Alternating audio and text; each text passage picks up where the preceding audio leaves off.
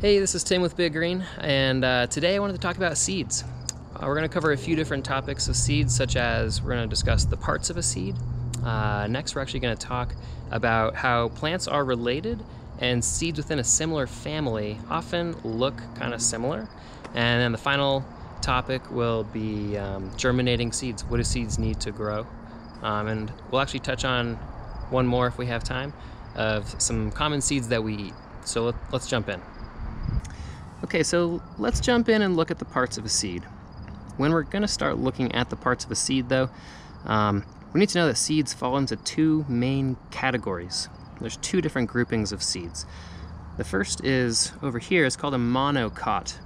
The second one is a dicot. Mono means one, di means two, and cot, monocot, refers to this part of the seed, which is called the cotyledon. The cotyledon is inside of the seed, and it's actually the first leaf that will emerge out from the seed when it germinates. Over here, in a dicot, that cotyledon contains the majority of the food that makes up the seed. So this diagram here is actually of a bean seed, and what I have right here is a lima bean. A lima bean is a great seed to dissect and take a look at and explore the parts of a seed because it's so big. And what I'm doing right here, I've just soaked this seed overnight so it's nice and flexible and I can open it up. And what we can see here, a lima bean is a great way to look at the parts of a seed. So right here we have the two cotyledon, that's here and here. The seed coat is this outer skin here, this protective layer, which I can actually peel off of the seed. And then right here is the embryo.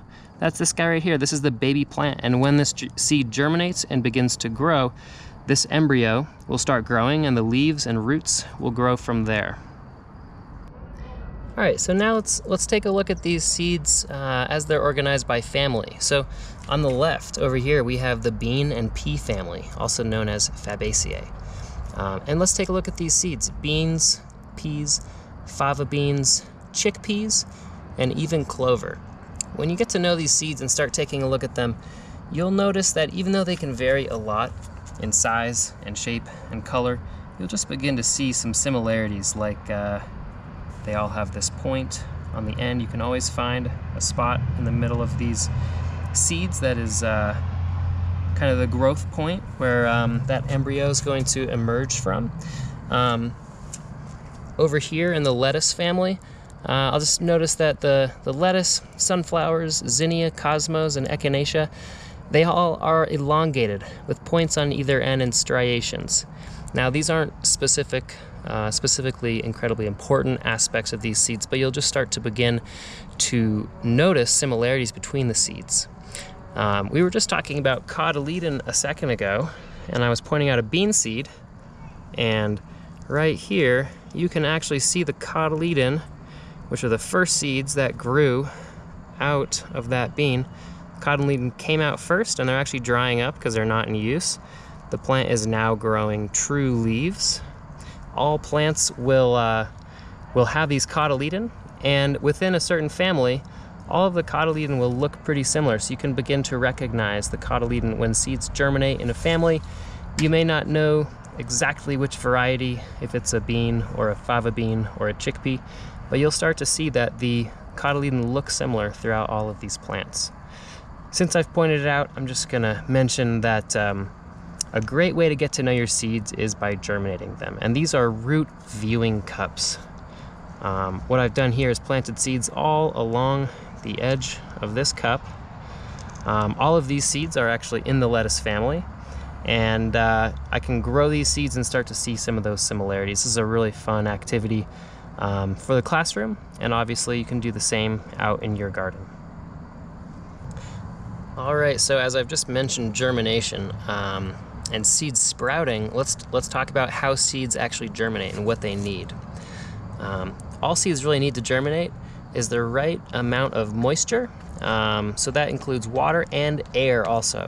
And then when they have that moisture content that they need, they'll begin to rehydrate, and then that embryo will start to grow. They'll grow roots and leaves, and the plant will emerge. And this will also only happen under the right temperature conditions, which is usually kind of warm and comfortable for people as well. In speaking about the cotyledon, again, germination is a great time to find out if your plant is a monocot or a dicot. I mentioned these two seed leaves here, these two cotyledon that came out. Seeing those two cotyledon emerge means that you know that a bean is a dicot.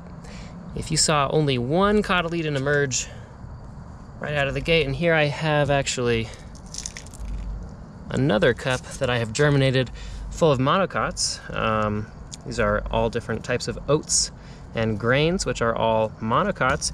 You would just see one leaf emerge, and that would be a great indicator that you have just planted a monocot.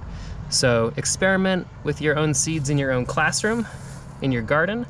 Try to figure out if your seeds are monocots, dicots, what parts are going to be edible when they grow. Speaking of, peas and beans are a great example of seeds you can eat, and there's a lot more out there. So ask yourself, ask your students what seeds you eat as well. That'll be a great, fun part of this process, learning about seeds in your classroom. Thanks so much.